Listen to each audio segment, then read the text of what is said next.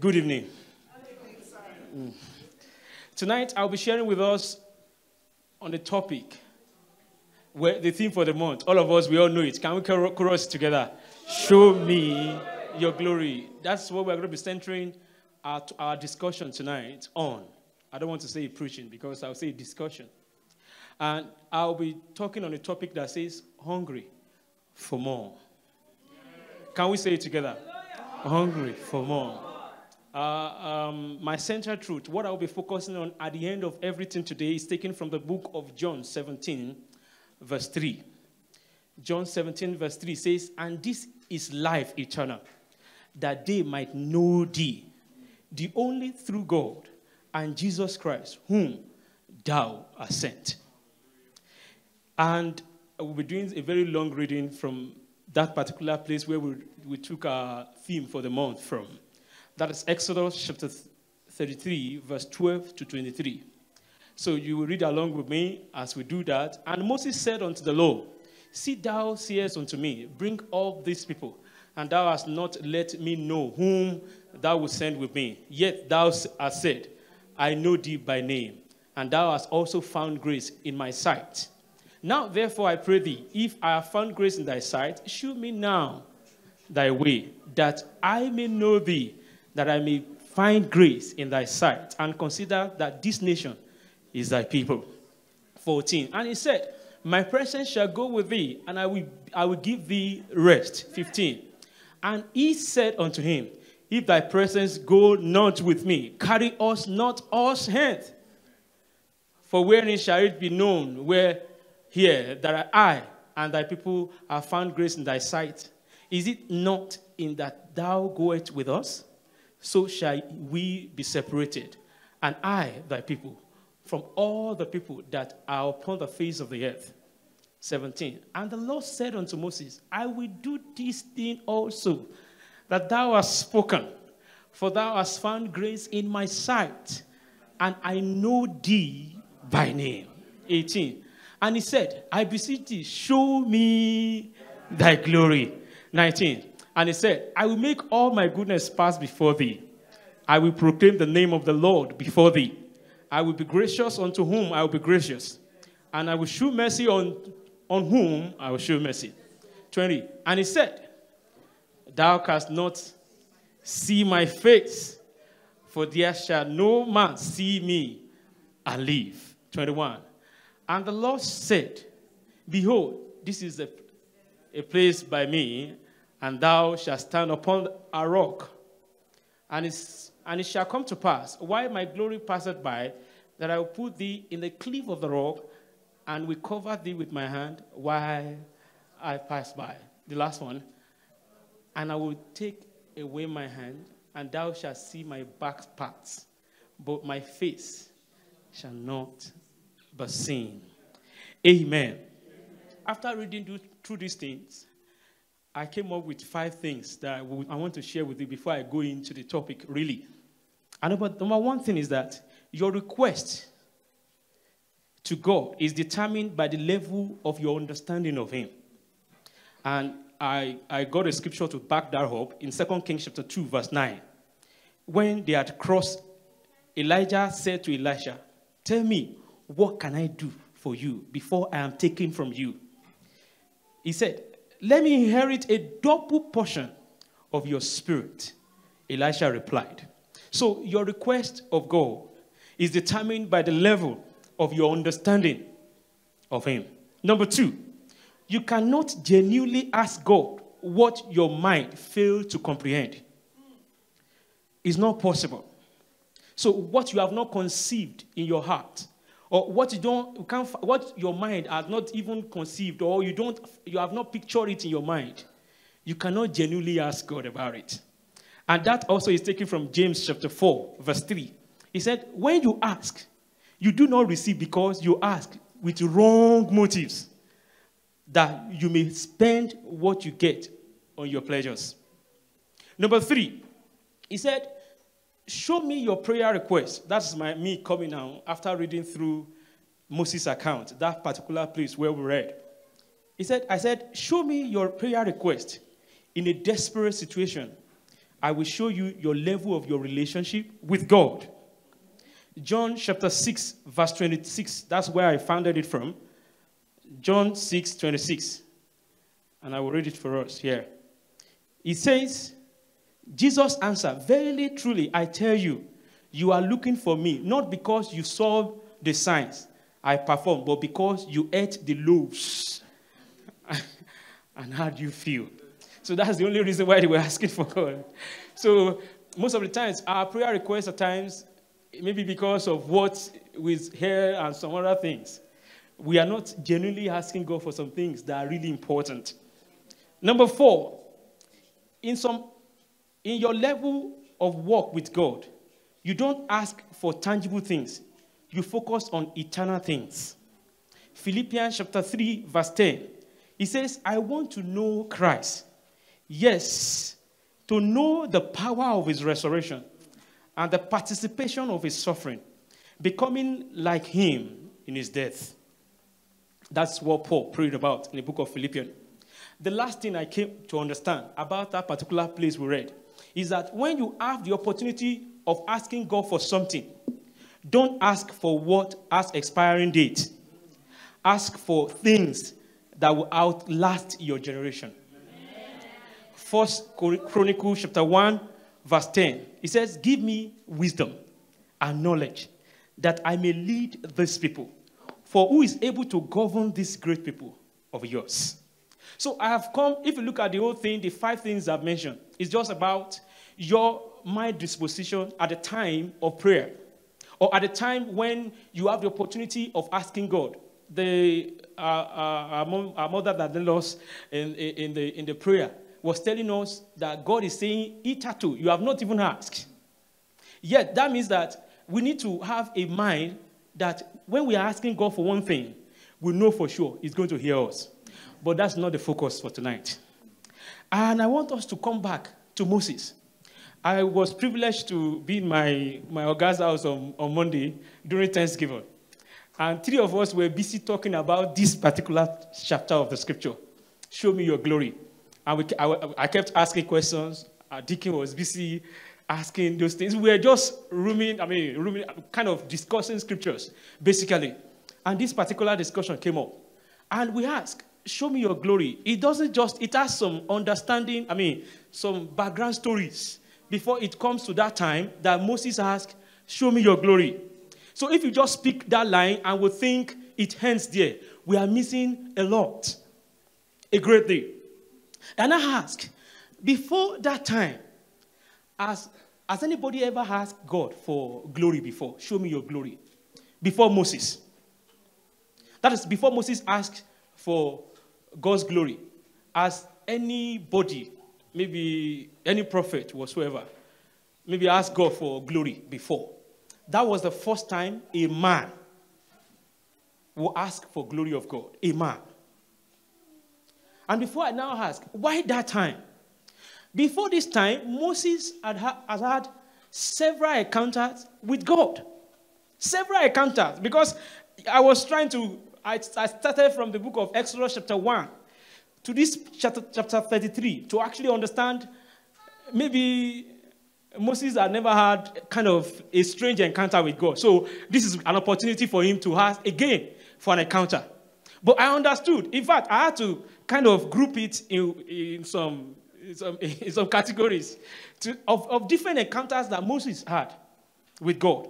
The first one of it is the first time, the burning bush experience. I call it the burning bush experience. That was taken from the book of Exodus chapter 3, verse 2. The Bible says, imagine, out of curiosity, he saw a bush running. And who is that? And he heard a voice.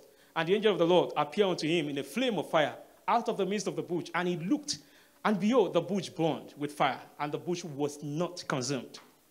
And God was speaking with him, yet he was busy asking God, are you sure they will listen to me? God said, okay, put your hands behind your hand. And he brought it out. Oh, put it back again. And he said, well, how would they obey me? What do you have in your hand? He said, rod. Put it down. He put it down. It became a snake. God was so kind, so patient with Moses that he made him to go through those series of experiences, if there's any English like that. Yeah, I think there is. Yeah, he went through that. And that was the first experience. The second one was the Egypt experience. I call it to the Red Sea. That was Exodus chapter 6, from Exodus chapter 6, then to chapter 7, chapter 8 to 14. Because from Egypt to the Red Sea, about 10 different miraculous signs God used the hand of Moses God did in the land of Egypt through Moses. That means in first-hand experience, not that maybe there's a middleman between God and Moses. First-hand experience that God will give him instruction, go and tell him this, I will harden his heart, this is what I'm going to do, very specific, detailed, and even God was telling Moses to listen that I will harden the heart of Pharaoh. He will not hear you. So that Moses had a pre-information, he knew what is going to happen, even before they happen, to that level. Yet, that wasn't enough. Then, there's a post-Red Sea experience. Then, between water of Marah and Helim, in Exodus chapter 15, 22 to 27, there again, God told him, go and strike the rock, and he struck the rock, and the water came. He drank water.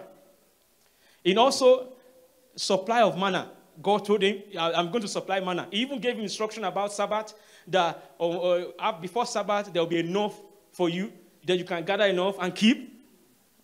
Very specific. He delivered that message to the people of God. That wasn't enough.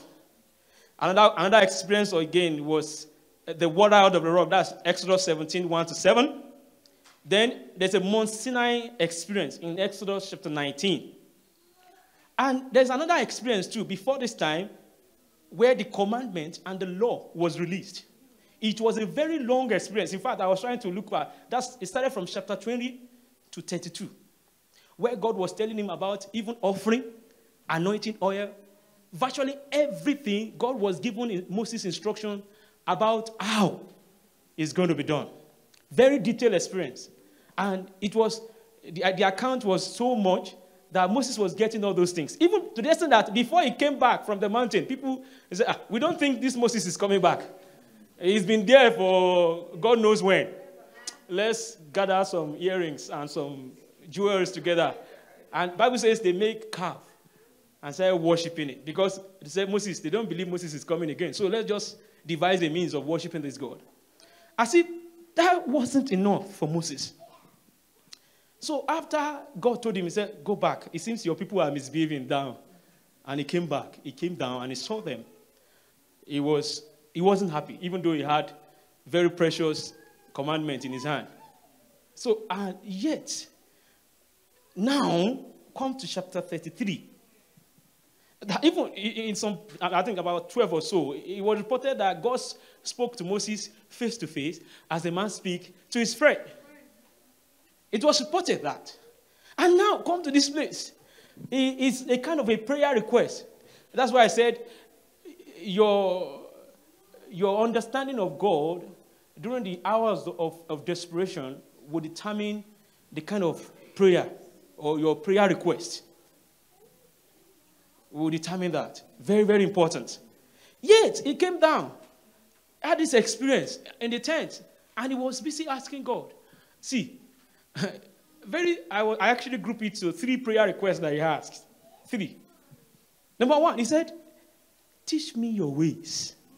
Then I now ask myself, a man that has been following God for God knows when, and now he's now asking for the ways of God.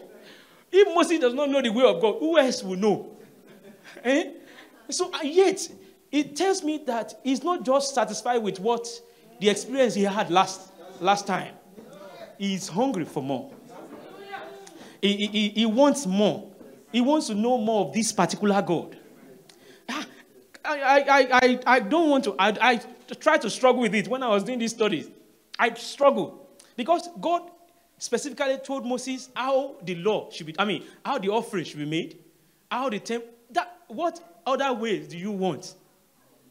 Yet you have this encounter with this God, and you are still asking, "Show me your way." That wasn't enough. Even God guaranteed, don't worry, my presence will go with you. God guaranteed Moses that God's presence has been with him. They passed through the Red Sea. All those miracles that were done in the land of Egypt, who did those miracles? It was God. And yet you are still saying, if your presence, number 2, he said, if your presence, let your presence go with us. That's in verse 15 and 16. He said, let your presence go with us. What about the ones? Even scripture reported that a pillar of fire by night and a pillar of cloud by day.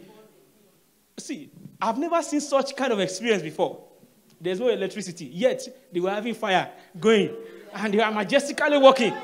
The presence of God was going with them. It was live. They saw it live. It wasn't maybe a storybook.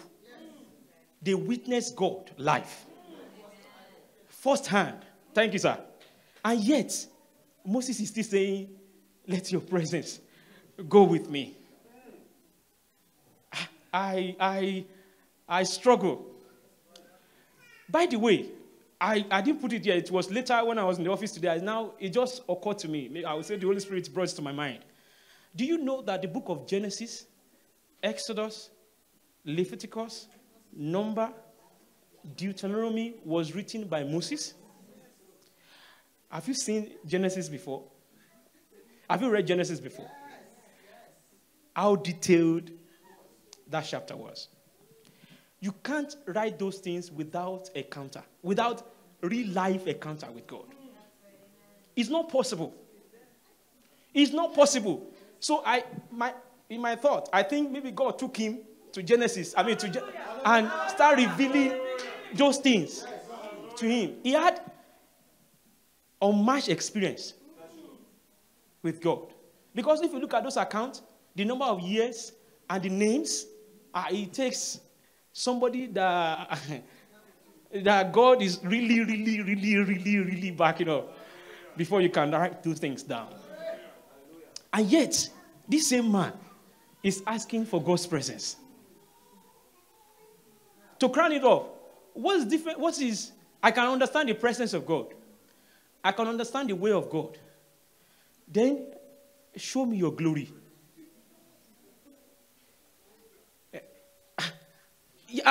The way of God, I'm used to it, right? Because I know God has been doing some miraculous things. So I can understand. I can say, show me your ways. Yeah, because I know God from even before Egypt. Then I can understand the presence of God because I've seen his presence by day, by night. His presence is always with us. I can understand. But glory, where is it coming from? Where? That's the question I was asking myself. I said, show me your glory. I know Moses must have had very peculiar experience. Very special experience. Maybe he has seen God. He has seen different ways that God does his things and everything. He just felt that if I'm to ask personally, or if I'm to make such kind of request, I don't know where the word glory comes from anyways. Maybe it has been in the dictionary before that time. I don't know. Because I didn't read it like that. But he came out with special word. Special request. See, and besides, he ensured that he maximized the presence of God that he was that time. I can imagine. He asked for this, God answer. He asked for this, God answer. He now even asked for the impossible. Because the Bible says, no man has ever seen God and live. That's what scripture says. And yet, this same man was asking for the impossible. The glory of God. That was humanly impossible. But God being God, praise God. Hallelujah. God being God, he told, I don't want to say no to this request because if I say no, it will be recorded and people will be reading about it that God said no to a prayer request. Because it's a prayer, right? It's a prayer. And as we read during our prayer meeting today, he said, whatsoever thing you ask, whatsoever. if God had not answered Moses that time, that scripture would have been, remember now, Moses asked, and God didn't answer. Right? That was what we would say. But thank God for God. Thank God for God. Scripture says, no word of his will go void without accomplishing, without fulfilling the purpose. So God knows all that. He knew all that even before the world was formed. And he had to devise a means of answering Moses. Moses, if I show you myself, you will not live. What I will do is that I will cover you with my hand. And not only that, he said, I will hide you by the cliff of the rock. Then I will cover you with my hand and I will pass by so that you can see my back. Even if I can see God's back, that's enough. Hallelujah. This God is awesome. Excuse me. So that made me to start asking, hungry for more of God. I don't know how much of God we think we know that will fit into this man's profile, Moses' profile. I don't know how many years we've been in faith that will fit into this kind of man's profile. Has God ever revealed something to you that will pass many generations? Because I can't remember, I can't count how many generations after Moses. And yet we are still reading about his account. That means that encounter is not just any encounter. It's not just any. So I don't know the level you are in faith that you think, I'm okay the way I am. After all, I can read from Genesis to Revelation. I tell you, Moses knows God's way before he asks for his ways. Moses have been with God. I can't count the number of years but trust me, if I kind of do some Bible diggings, we'll know the number of years before this time that he will ask for his ways. Yet, he's still asking for it. He's asking for God's presence, even though the presence is virtually everywhere with him. Yet, he's still asking for God's presence. Even though he's still in God's presence. He was in God's presence. Why he was asking for God's presence to go with them? Yet, he's still asking. He was hungry for more of it. David prayed a prayer in Psalm 27, verse 4. Media, can you help us with that? That's a sample of people that yearn for more. It says, one thing have I desire of the Lord, that will I seek after, that I may dwell in the house of the Lord all the days of my life, to behold the beauty of the Lord and to inquire in his temple. Beholding, that's what glory, the same glory that Moses is requested for. Paul had similar thing in Philippians chapter 3, verse 10. He says, that I may know him and the power of his resurrection and the fellowship of his suffering, being made conformable unto his death. Praise God. The challenge to us, however, is number one, is that we should no longer be children, but grow into Christ. Ephesians chapter 4, verse 14 and 15. It says that we henceforth be no more children tossed to and fro and be carried about with every winds of doctrine by the sleight of men and cunning craftiness, whereby they lie in wait to deceive. 15. It says, but speaking the truth in love may grow up into him in all things, which is the head, even Christ. He said, and number two, Peter was saying that grow in grace and in the God's knowledge, in God's knowledge. 2 Peter chapter 3, verse 18. He said, but grow in grace and in the knowledge of our Lord and Savior, Jesus Christ. To him be glory, now and forever. So Paul again came back in Hebrews chapter 6, verse 1. He said, let us go up to maturity. He said, therefore, leaving the principles of the doctrines of Christ, let us go on unto perfection, not laying again the foundation of repentance from dead works and of faith towards God. So the challenge is it's great that yet we have been in the faith. Many of us have been in the faith for ages, for some times. But it's another time for us to step up, to want more of God. Let us not stop living like on those minor things that are not eternal, that are not heavenly. Let us, if we offend ourselves, there's important thing that we call ourselves and just settle it and let it be. But we need to grow and we need to know more of him. I'll be closing by reading from the book of Matthew, chapter 6, verse 31. Then I will just say one simple song and I will close. Therefore, take no thought, saying, what shall we eat, or what shall we drink, or whither shall we be clothed? He said, for after all these things do Gentiles seek, for our heavenly Father knoweth that ye have need of these things. Verse 32, 33. He said, but seek ye first the kingdom of God and his righteousness, and all these things shall be added unto you. 34. He says, take therefore no thought for tomorrow, for the morrow shall take thought for the things of itself. Sufficient unto the day is the evil thereof. So the challenge is that Moses, in his time, wasn't satisfied with the level he was. He grew. He was growing more and more to maturity. And something that I failed to put in here is that the higher you go, there's everything. We discussed that on Monday. That God did not allow Moses to get to Canaan land. Maybe it's going to be a topic for another time. And I believe tonight, God will empower us. God will strengthen us for more of him. There's a song, a hymn, particular hymn that was written maybe in 1947 by, I think it was published by Leroy Abnard. He said, there's a very old song, very, very old hymn. I don't know, many of us may know it. He said, while traveling through this world of sorrow, I'm on my way to the glory land. I'm not turned back for some tomorrow. My trials here, I'll understand. I want to know more. I want to know more about my Jesus. Yes, I do. I want to know more. Yes, I want to know more about my Lord, my blessed Lord.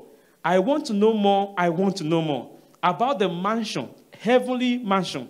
I'm going to receive as my reward, my rich reward. I want to know more. I want to know more about the homeland, wonderful homeland. And I mean to go there. I mean to go there. Someday, somehow. Someday, somehow. And after I reach the heavenly city, I mean to know more. Yes, I'm going to know more that I know now. Bless the name of the Lord. Hallelujah.